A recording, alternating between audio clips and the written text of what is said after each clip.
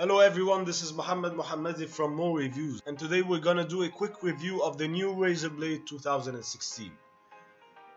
This is actually my first Razer Blade device I've ever purchased, and I'm pretty impressed from the packaging the very first moment I laid my eyes on this product, whether the outer packaging or the box itself from the inside. The new Razer Blade comes with 14 inches QHD touch display, latest Intel Core i7 6th generation, Nvidia GTX 970 with 6 gigs of RAM, 256 gigs of internal SSD, and 16 gigs of RAM. It comes with a very attractive quick start guide as well as some Razer stickers. But the charger is a whole new level of innovation. Forget about those bulky power supplies, because the new Razer Blade charger is insanely thin, that you can even compare it to some other portable devices such as smartphones or even portable batteries.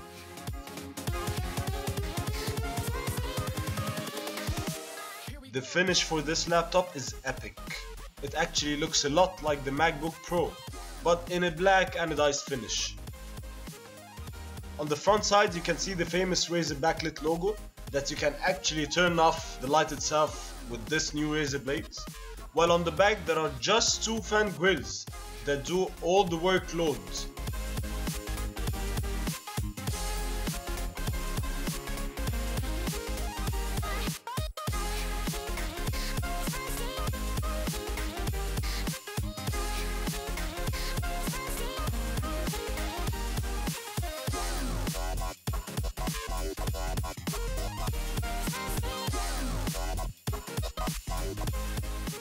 On the left side of the laptop there are two USB 3 ports, headphone jack and the charging port. While on the right side there is only one USB 3 port, the new Thunderbolt USB-C, and one HDMI port.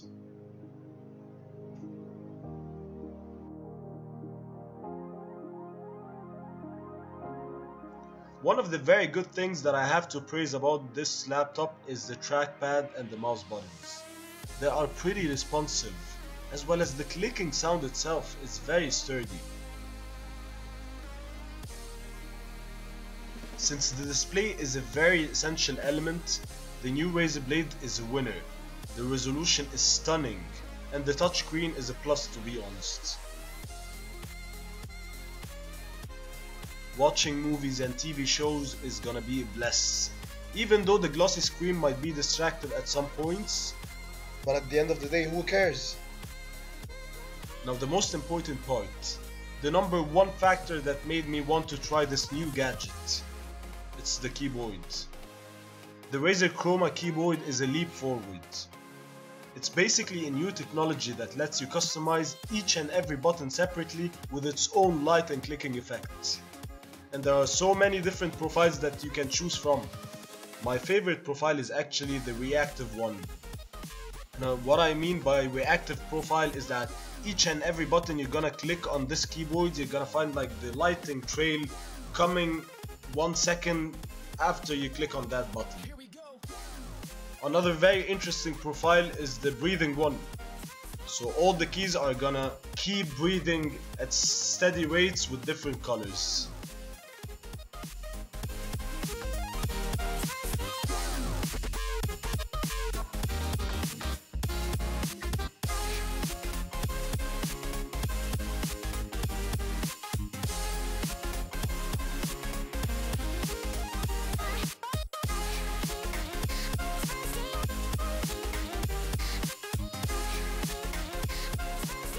Did I miss something?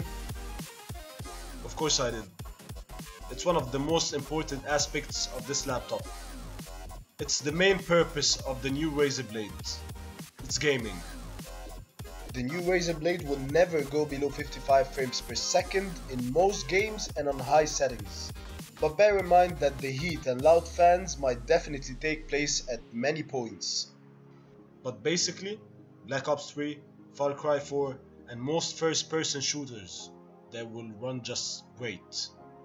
So what is my verdict?